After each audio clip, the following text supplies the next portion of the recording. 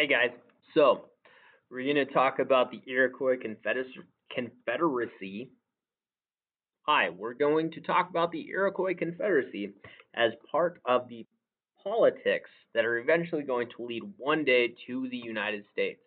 So, to do this, you could do drawn notes. There are also digital notes that you may do, but I just want you to be able to understand how this one day leads to our political system.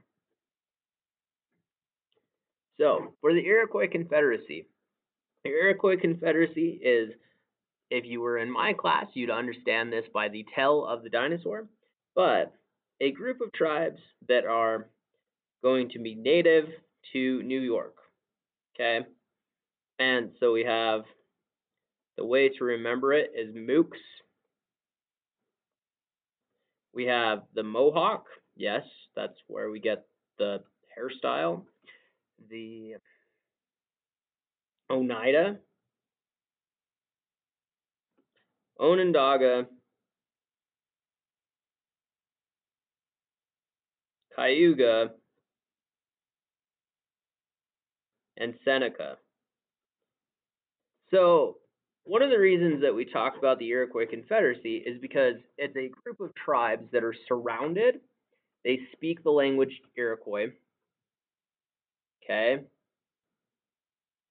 or Iroquois in French, or French. They are surrounded by a group of tribes that all speak a different language, which is Algonquin, right? Eventually, if you did the explorer's notes, you're going to know that the French are going to be allies of the Algonquin, and that the British are going to be allies of the Iroquois. Okay, these are the two most powerful tribes, but essentially the Iroquois are surrounded on all sides by people they consider enemies. So they form a union, they form a confederacy. A confederacy is a union of separate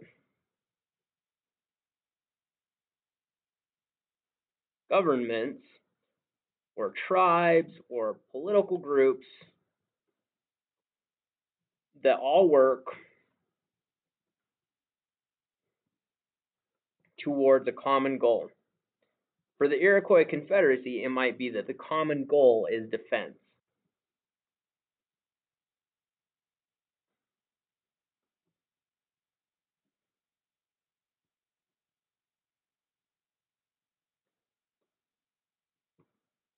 Okay?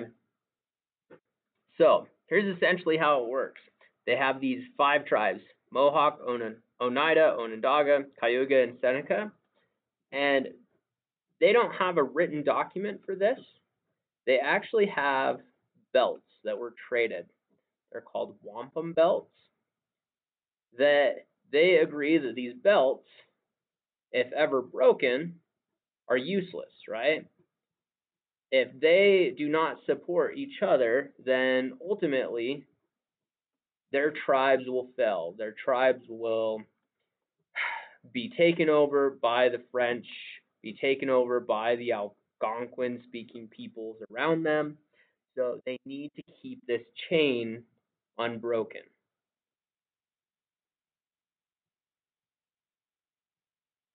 Okay? And essentially that's what a confederacy is. Later on, right, and this is something that's going to be on your quiz, later on you guys need to be able to tell me about impact.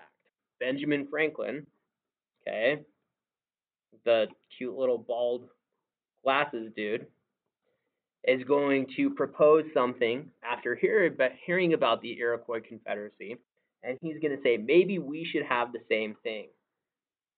In many of your history teachers' walls, you're going to see this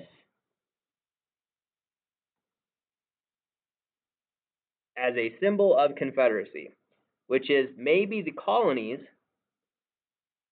with South Carolina, North Carolina, Virginia,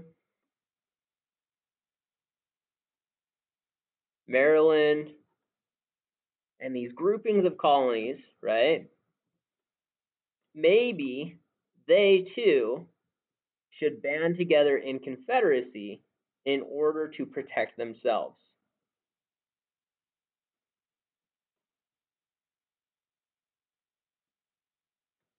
Because, like a snake, if any part of the snake gets cut, then the snake will die.